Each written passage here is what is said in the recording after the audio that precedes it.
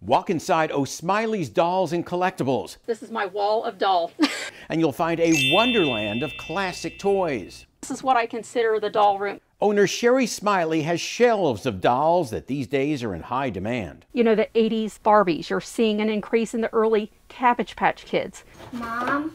Sherry says Gen Xers are now seeking the toys of their youth. We start to reflect what the best times in our lives were. Those are the toys that we go after. In the original box, some are worth hundreds of dollars. Among them, 1970s Barbies, 1980s Cabbage Patch dolls, early American Girl dolls, Chrissy and Dawn dolls, African-American Christy dolls, African-American dolls in general. Melrose Cross is glad she kept her daughter's dolls. When she brings her little girl to visit, she gets to play with them. Margie Schultz with dollclubs.com believes people working at home all day have sparked the new interest. I think that those who still have jobs are buying like crazy.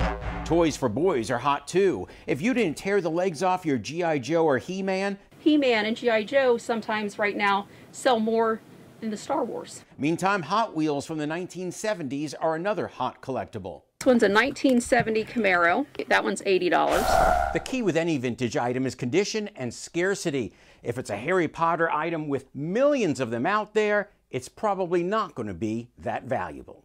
The same is true for the hottest collectible of all right now, vintage cards. Some early Pokemon cards from 1997 through 99 have sold for thousands. And baseball cards are on fire too.